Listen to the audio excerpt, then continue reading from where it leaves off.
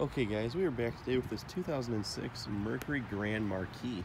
Now this particular one is an Ultimate Edition. I really don't know how they go on the levels here, but anyways, it looks like it's decently equipped. You have nice chrome 16-inch wheels here. You have pinstriping going along the side right over here. This one appears to have a light window tint as well. It looks to be poorly done. But looking at this one, they're asking almost $8,000 for this. It has a lot of miles on it.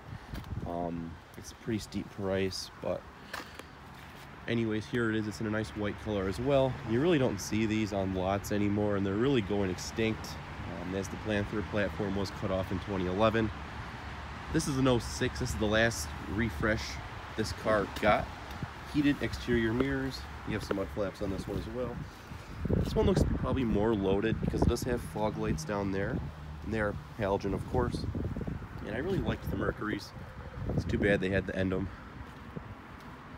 But anyways, you do have a keyless entry right here, and coming on into the interior, you do have really nice tan leather interior, and of course it's a big couch. So we'll step on in here.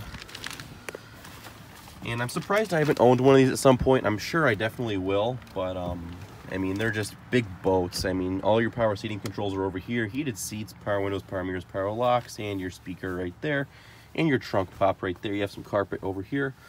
And everything else is really decently put together for what it is. It's all soft touch. It's a little mid-2000s sloppiness as far as gaps go, but they weren't too concerned about that back then. And what I did notice about the carpet here is the carpets they used in the Lincolns and the Mercurys was a really nice high pile carpet. This one is a little worn down, but it's just a really nice materials they used, considering what they do use today.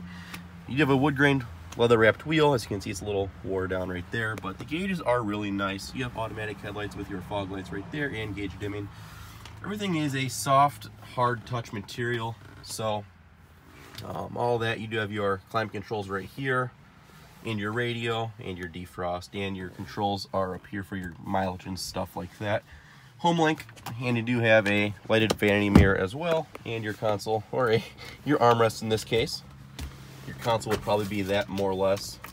This one is a smoker. And you have some sort of aftermarket temperature gauge, I'm assuming, right there. And your owner's manuals and such right there.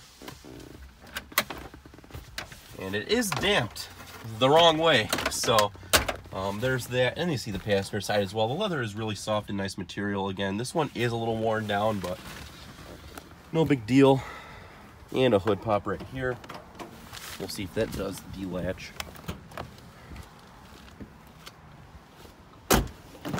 Coming to the rear, I didn't really have the seat adjusted, but we'll pop back here real fast.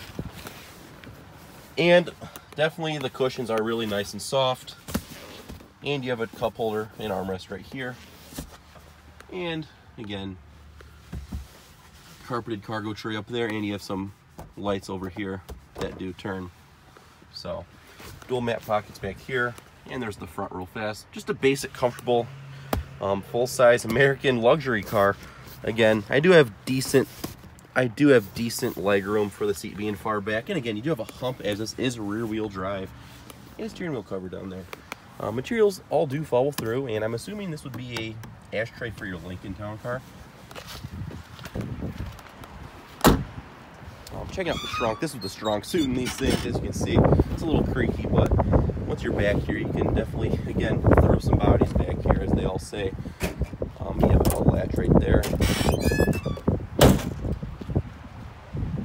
I say this car's worth a solid $4,000, not a penny more. So we'll pop the hood right here. This is a 4.6 liter V8. It's probably got around 230 horsepower. I know the police versions had 250, give or take. But here it is. It's a really reliable engine. Not much to say about it. It's just a big old V8.